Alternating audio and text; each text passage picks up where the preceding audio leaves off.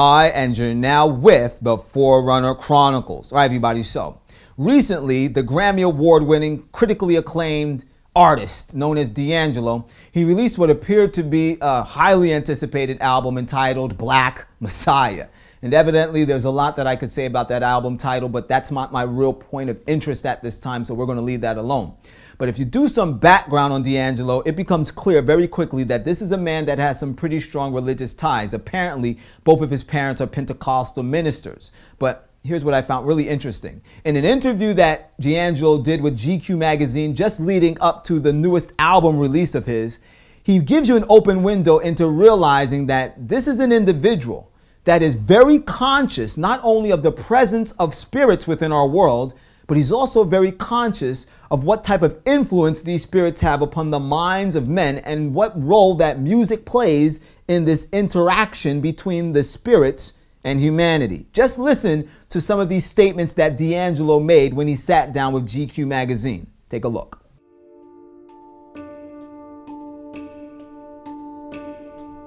You know what they say about Lucifer, right? Before he was cast out, D'Angelo asks me now. Every angel has their specialty, and his was praise. They say he could play every instrument with one finger, and that the music was just awesome.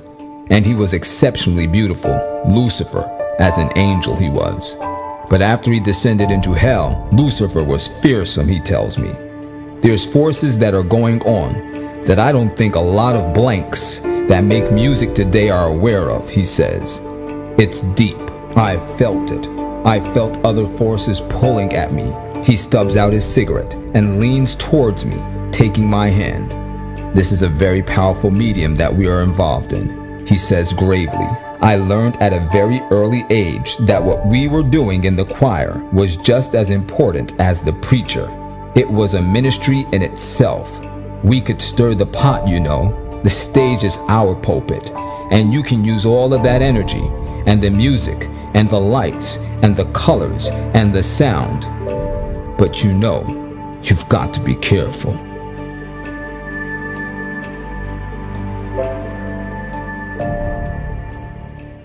So as you heard for your own self, D'Angelo knows more than a little bit about the presence of angels and demons within our world. And although he's not 100% accurate in his understanding that Lucifer had the ability to play every single instrument with just one finger and produce amazing music by doing so, because there's not one single scripture in the Bible that teaches that. However, he's on point in his understanding that Lucifer was an immensely beautiful creature and that from the very beginning of his existence, he was a master of music. You see, the Bible says in the book of Ezekiel chapter 28, beginning at verse 12 concerning Lucifer, "Thou sealest up the sum, full of wisdom and perfect in beauty. Thou wast in Eden, the garden of God. Every precious stone was thy covering, the sardius, topaz, and the diamond, the beryl, the onyx, and the jasper, the sapphire, the emerald, and the carbuncle, and gold. The workmanship of thy tabrets and of thy pipes was prepared in thee in the day that thou wast created." Now notice how all of these precious stones and jewels, including gold, were used as a covering for Lucifer. That word covering in the original Hebrew means that the gold and all of these precious stones, these jewels, they were used as decorative accessories to make Lucifer appear more attractive or more appealing than he already physically was. Now, don't you find it interesting how jewelry and gold that reflects light and sparkling decorations that reflect light, or just simply lights themselves, how all of these are used as staples in the music industry to make music artists or music performers appear more attractive or more appealing than they may physically really be. And really, in all actuality, it makes absolute sense why all of these things would be used in the music industry. You see, because the Bible tells us back in the book of Ezekiel chapter 28 and verse 13 concerning Lucifer, "The workmanship of his tabrets and of thy pipes were prepared in thee in the day that thou wast created." Now I have to take some time to break this one down because it's serious. You see, when you look at tabrets, tabrets are like percussion instruments. And when you look at pipes, contextually, it's speaking about his vocal organs. So we're talking about his windpipes and his vocal cords. So what you have there are wind instruments and you have string instruments. All of the primary instruments, percussion, wind, and string, all of them were prepared in Lucifer from the day that he was created. The word prepared means arranged, set up, or established. So in other words, from the time he was created, God made him so that he could masterfully arrange music and use the primary instruments to manipulate them to make amazing, captivating music. But even more important than that, the Bible said the workmanship of thy tabrets and of thy pipes was prepared in thee from the day that thou was created. Now that word workmanship is really important because the word workmanship means industry or business. Now you put that together with prepared, and you know what the Bible is telling us? It's telling us that from the time that Lucifer was created, God set him up to be the chief over the music industry, or the industry of music, or the business of music.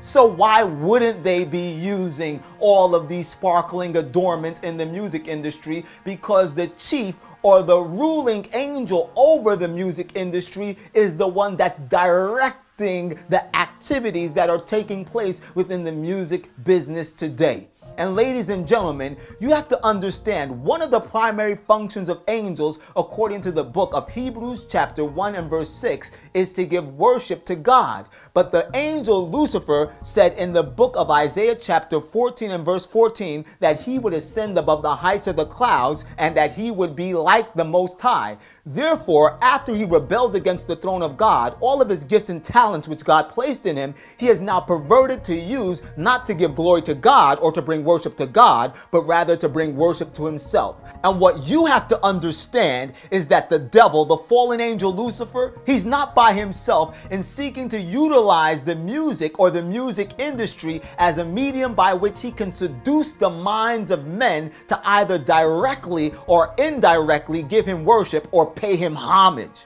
You see, the Bible tells us in the book of Revelation chapter 12 and verse 9 concerning Lucifer, and the great dragon was cast out. That old serpent called the devil and Satan, which deceiveth the whole world, he was cast out into the earth, and his angels were cast out with him.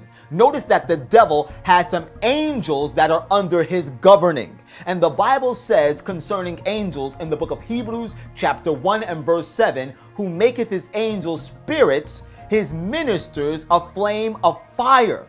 So what's going on here is that there is music that is being produced by the devil and his fallen angels that are actually conveying their spirits, or conveying the spirits of angels, or projecting these spirits of demonic beings into you, controlling your mind, leading you into rebellion against the throne of God. And if you don't believe that the music has the ability to convey spiritual influences on you, then just listen to the words of D'Angelo. When you played with Mary, you had a lot of literature. I remember asking you, like, where'd you find these musicians? And you said you found them in the church. A lot of the younger guys were... Yeah, the younger guys, yeah, definitely.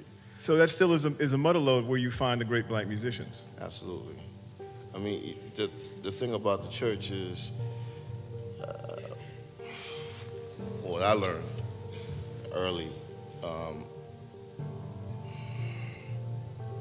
they used to say this when I was going to church. They used to say, you know, don't go up there for no form or fashion. You know, so I guess what that means is, you know, listen, we up here singing for the Lord.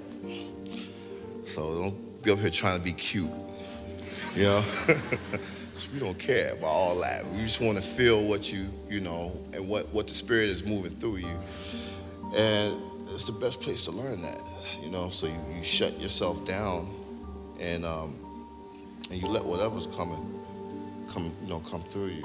And talk about the process of recording, because it seems like seems like a very sacred process. You have a case. I mean, you know, you're not someone who's have a bunch of people in the studio. It's not a party when you record. What is your thoughts about that? Why do you go in that direction? Is it just, you said The Onion? You're trying to get in deeper? It's The Onion, yeah, but you know, you're putting your voice down on tape, because I still use tape, and you know, it's about capturing the spirit. And I learned, we all learned a lot working on Voodoo, and that was such a great time. And I'm kind of a first take dude. So first time I cut that mic on and the spirit is there, and what comes on the mic, I mean, even if I'm mumbling, I like to keep a lot of that initial thing that comes out, you know, because that's the spirit. Now, for some of you out there, you heard what D'Angelo had to say, so that's sufficient for you. You're satisfied. But for others of you out there, you're not going to be satisfied until you hear the whole truth on the matter, right? Well, then here it is.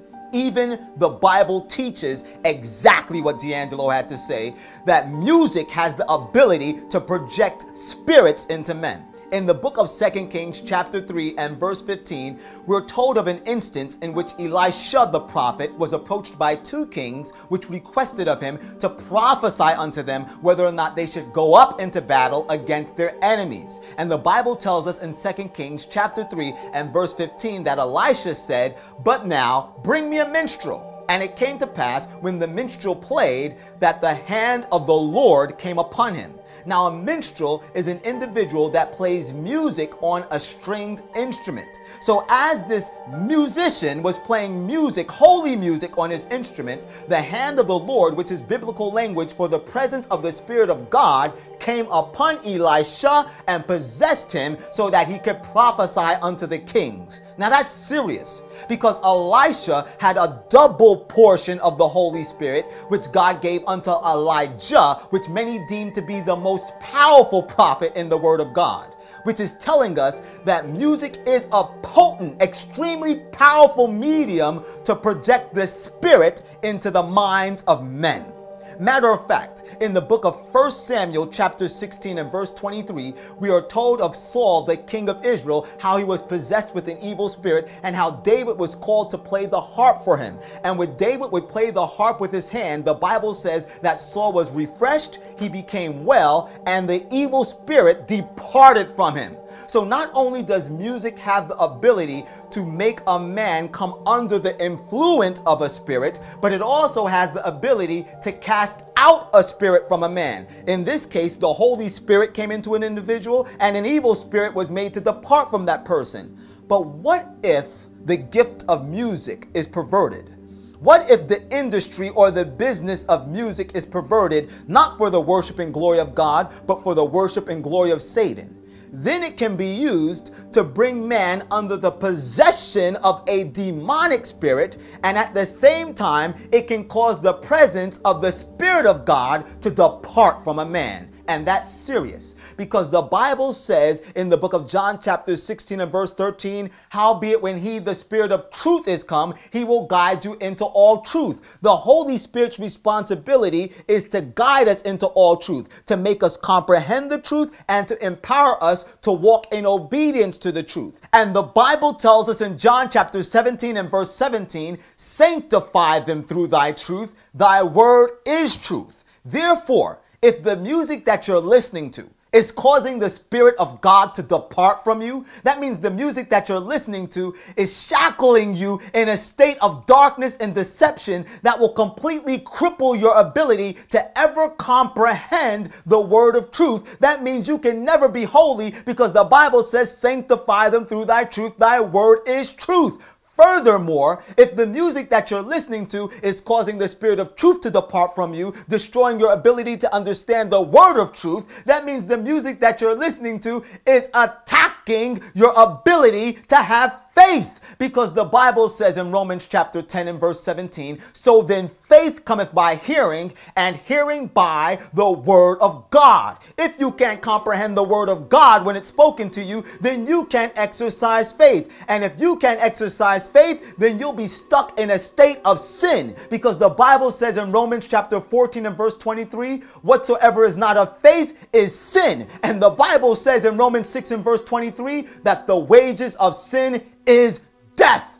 You're listening to death through your speakers, homie. That's what's going on right now. The Bible warned us that this would be exactly what would transpire in these last days. In the book of 1 Timothy, chapter 4 and verse 1, the Bible tells us, "Now the Spirit speaketh expressly, that in the latter days, in the last days, some shall depart from the faith, giving heed to seducing spirits and doctrines of devils. The devil is using the music industry, the music business, to draw people into a state of deception that will bring them to utter destruction and death. And it sounds good to you, doesn't it? Listen, this is serious what we're talking about here. The Bible tells us in Ecclesiastes chapter 3 and verse 15, that which hath been is now, and that which is to be hath already been, and God requireth that which is past. In other words, the things that transpired in the past, they're taking place again in our present day society. And those things which will take place in the very near future, they've already, at least in principle, taken place in the past. And God is warning you. You better take a look at history, because history is getting ready to repeat itself. And history tells us that in the past, music was used to lead men into idolatry and image worship, which in principle means that men were led to worship the devil. The Bible tells us in Daniel chapter 3 of an event in which King Nebuchadnezzar, which was the king of Babylon, he set up a golden image in his kingdom, and he made a decree. He made a law for every person in his kingdom, no matter what their station in life was. They had to come down and stand before this image. And then he had one of his heralds cry out and say, at the time they hear the music playing, they have to bow down and worship the image, and if they don't, they'll be killed. And ladies and gentlemen, when that music played, everybody bowed down. And let me tell you, amongst that group, there were thousands that knew the true and living God. They supposedly were worshipers of the God of heaven, the God of the Ten Commandments. But because they compromised day after day, and they listened to the music of Babylon and got caught up in the events of Babylon, when the music played, the seducing spirits removed them from their faith, and they gave up the truth, and they entered into idolatry. There were only 3 amongst them that stood up and remained faithful to God. Only a minority will be willing to turn away from the lies and the deceptions that are being promoted in the world. And guess what?